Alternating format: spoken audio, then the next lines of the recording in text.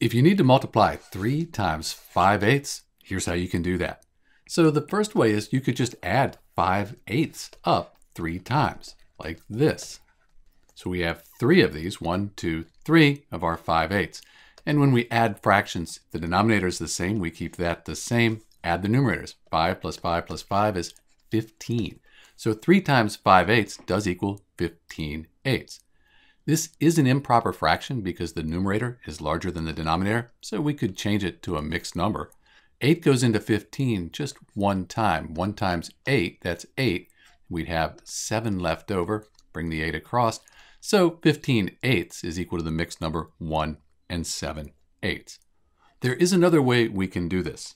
We could take 3 and call it 3 over 1. Still 3, we're just dividing by 1. Now we have a fraction. We can multiply that fraction times 5/8, like this. Now when you multiply fractions, you multiply the numerators, then the denominators. 3 times 5 is 15.